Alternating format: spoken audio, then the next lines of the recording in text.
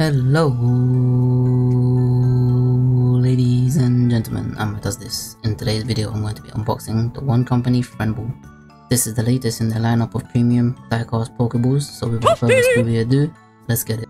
Alright guys, so the newest edition of the One Company Pokeballs are here with the Friend Ball. Here's the front of the box. Here's the side which shows the electronic display case. And here's the display case with the Pokeball displayed inside. Here is the back, the Friend Ball electronic replica, display grade electronic replica, highly accurate, metal shell with fine detail, premium painted finish, advanced touch and proximity sensing technology, gorgeous lift to display presentation case with touch sensing illumination, individually numbered with batteries included. So let's crack this thing open.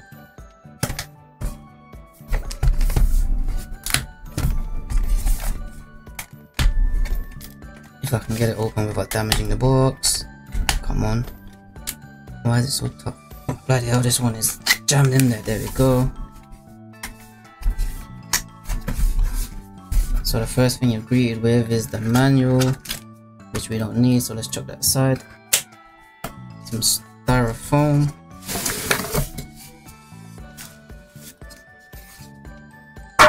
Here you go, here's the content. So let's start with the display case, I guess.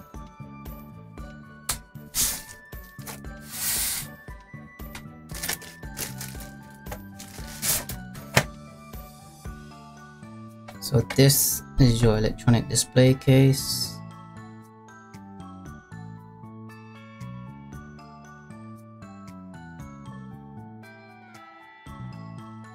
On the front you got a plaque with the Friend Ball. At the bottom, that's where your individual number is.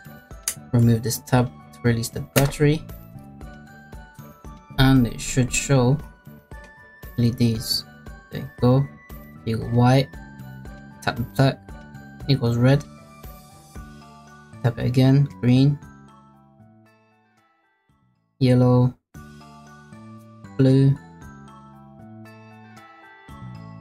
purple, pink, magenta,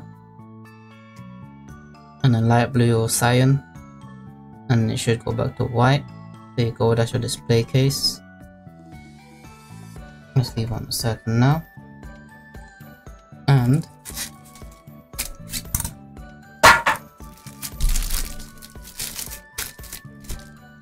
here is your Friend Ball. Oh, this is quite nice. It's got a green with a little raised, I don't know what these are called, but you know, the raised little accents on the top of the Pokeball. And then you remove the tab. That's to release the battery. And then if you hold the button for like a second or two, it should light up. Just say that it's turned on. Yep, there you go. And it's proximity sensing. So there you go. I don't know, it's a bit iffy sometimes, and then the closer you bring it, there you go. And then if you click on it, it's either gonna turn red or it's gonna turn green. Red if you don't catch a Pokemon, green if you do. So there's a green. Hopefully you can see it on the camera. Alright, let's try for red. Each time I do a bloody unboxing of these, it never works the way I want it to. If only it just did a 50. There we go, there's a red. There's your red. Alright. There's a Pokeball. For the next part, you're going to need a screwdriver to unlock the display ring to display the Pokeball outside of the case. And there are your batteries, and then this is your display ring. You're going to need a screwdriver to prop it out. There you go.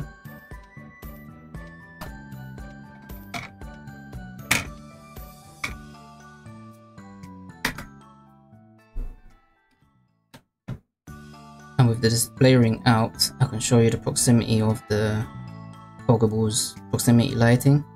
So right now it's off. The closer you get, the more it's supposed to light up. Hopefully that shows up good on camera. There you go.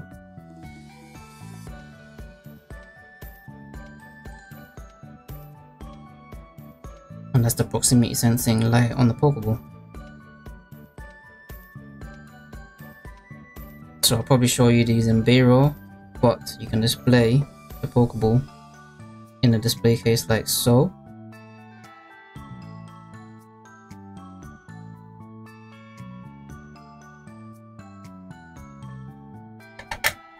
Or you can display it outside of the case like so.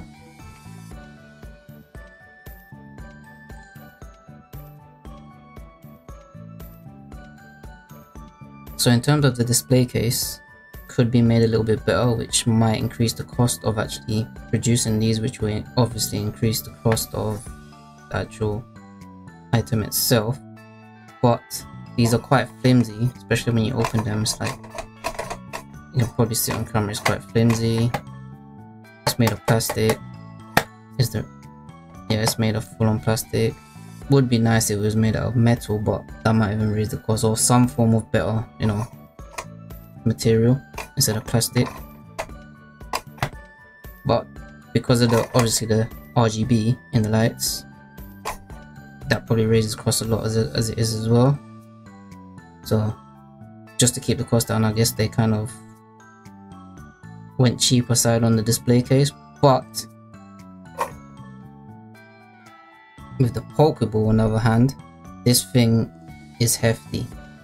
I mean, I don't know how I can portray that in the video, but this thing is quite a hefty thing. You don't want to throw it at someone or throw it at all, to be honest, because if you throw it, you're going to hurt someone, more than likely. Hurt someone or something, break something. But this is a pure metal heavy Pokeball. Premium feel to it.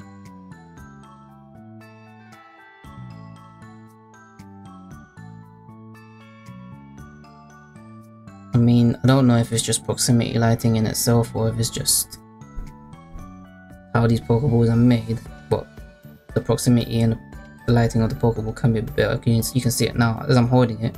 Sometimes the light dims and then while I'm holding it, which it probably shouldn't. But yeah guys, that is the One Company Friendship Ball. In their current lineup of Pokeballs now, they have a Pokeball, a Great Ball, an Ultra Ball, a Premier Ball, a Dusk Ball, a Hill Ball, a Master Ball, or two sets of Master Balls. There's the UK limited edition one and the US limited edition one. With the UK one is more of a special edition, the US one is a limited edition. And now, the Friendship, or the Friend Ball.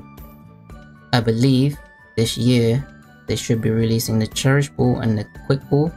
So if you want to see the Quick Ball and the Cherish Ball unboxed, I'd appreciate if you could leave a like on the video, subscribe, turn notifications on, so when those release, I'll unbox them as soon as I can. But yeah guys, that is the One Company Friend Ball. I am looking forward to the rest of the releases, which is the Quick Ball and the Cherish Ball. But if you enjoyed the unboxing, if you liked what you saw, I'd appreciate if you could leave a like, subscribe, turn notifications on for more, and I'll see you on the next one. Peace.